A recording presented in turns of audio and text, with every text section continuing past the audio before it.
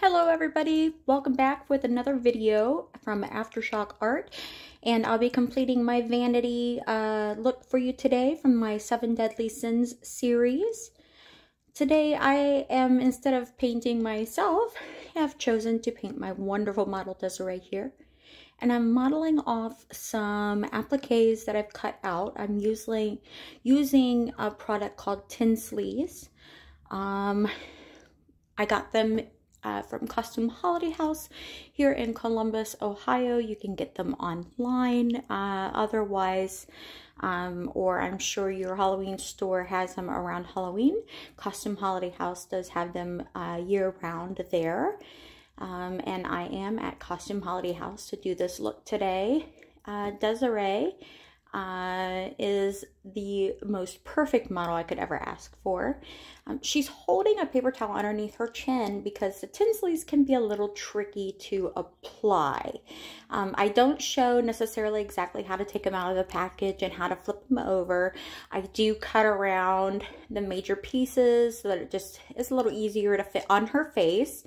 And once you've got, you know, the Tinsley flipped over, it basically acts as like a temporary tattoo almost, in the fact that it transfers off the paper and stays onto the skin. And it's a wonderful product. I do use it a lot for my moulage when I have somebody who is allergic to latex. These make wonderful wounds. And the seams are almost seamless. So this is just perfect for this look. So I'm just taking my sponge and I just dip it in a cup of water that I have off to the side, and I'm just dabbing it onto that prosthetic, that piece that I've cut out.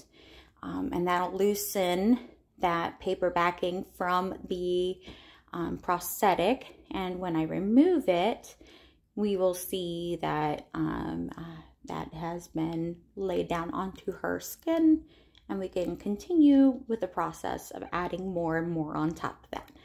So I'm just kind of checking the little corners there to see where we are.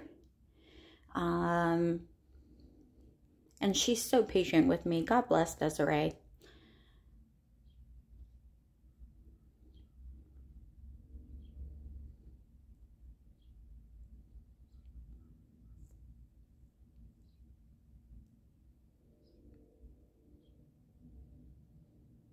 And it looks like we're almost about ready. There it goes. Yay! Of course, any little kind of stubborn edges, I might touch a little bit with a little bit of water.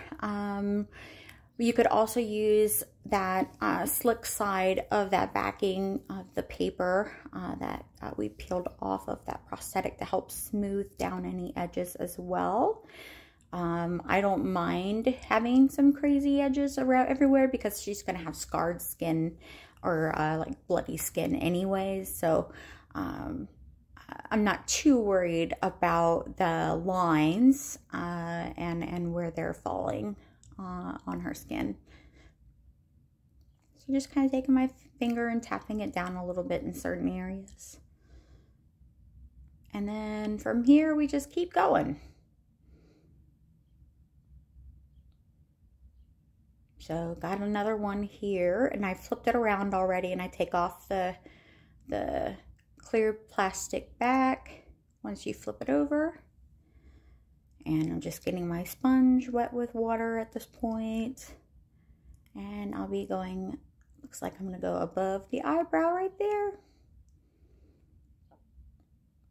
And again, the paper towel is just there because the water does, I do saturate my sponge heavily with the water to, you know, help facilitate taking that back off a little bit faster.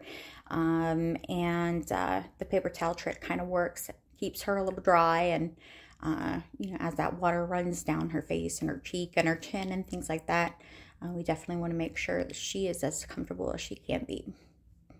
That way, you know, your model likes you still. It's important that Desiree still likes me because she lets me torture her by doing makeup on her all the time. So it's important that she likes me after this.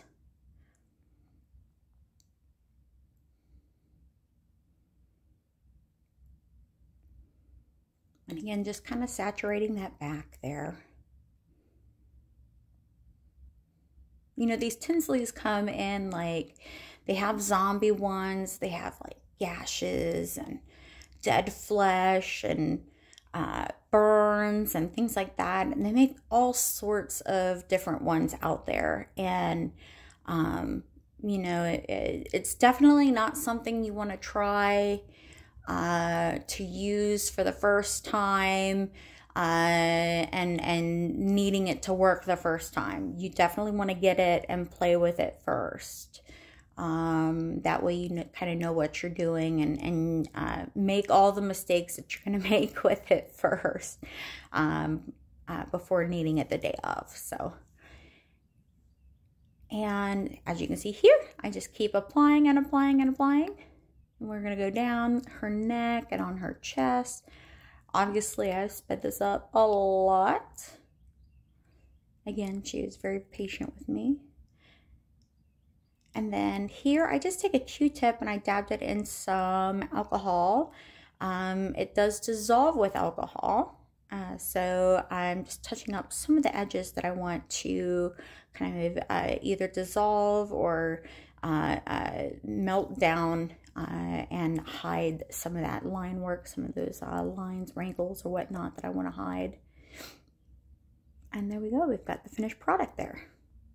So that's all of that I applied to her face. And now I'm taking a foundation that she uses and kind of going to go over all those edges. As you can see, the product is a little light for her.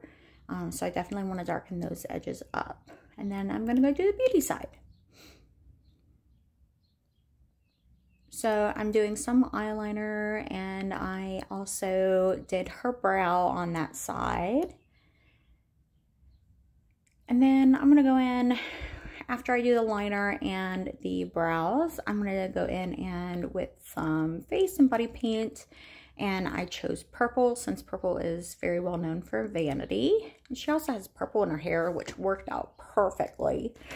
The costume we got from Costume Holiday House. So the dress she's wearing is a rental that you can get there. And I used the purple and I kind of went around her forehead area, her eyelashes, her contour for her cheek, and just a little bit down on her neck and her collarbone there. And then I asked her, should we do glitter? And she said, we always do glitter. Yes.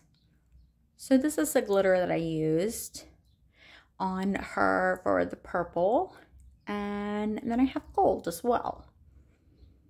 So I've already applied the purple glitter, as you can see, on her eyelid and a little bit on her chest. And I'm just going to do some touch up with the gold. Love this glitter. It's so fantastic. It wears beautifully.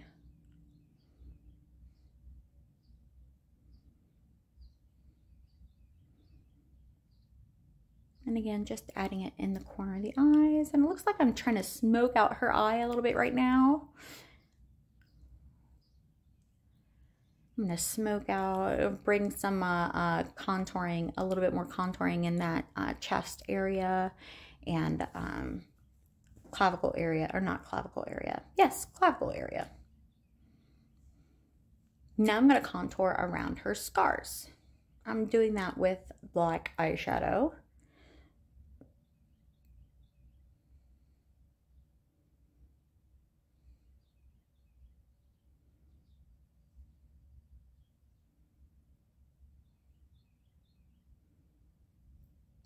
Also on her left eye, I also did some eyeliner and smoked out her left eye, but I did not do purple on that one. I just left that black. Now I'm taking some fresh scab now that I've got everything all contoured out, and I'm just going to put the final touches. I just take a little Q-tip and dip it in there. And I'm just going to tap it right into those wounds just to give it a little glossiness. I don't want too much to cover that up. I just want to add a little bit of glossiness to that and really make that stand out.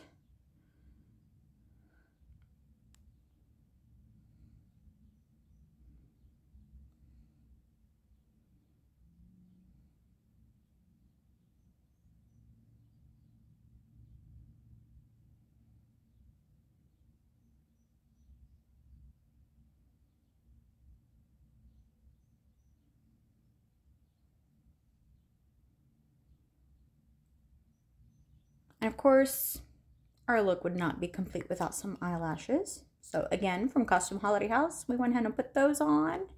And then I had her put on some lipstick. And then we outlined her lip a little bit with just a little bit of shadow to give it a little bit more definition. So there we go. We're going to add that around there.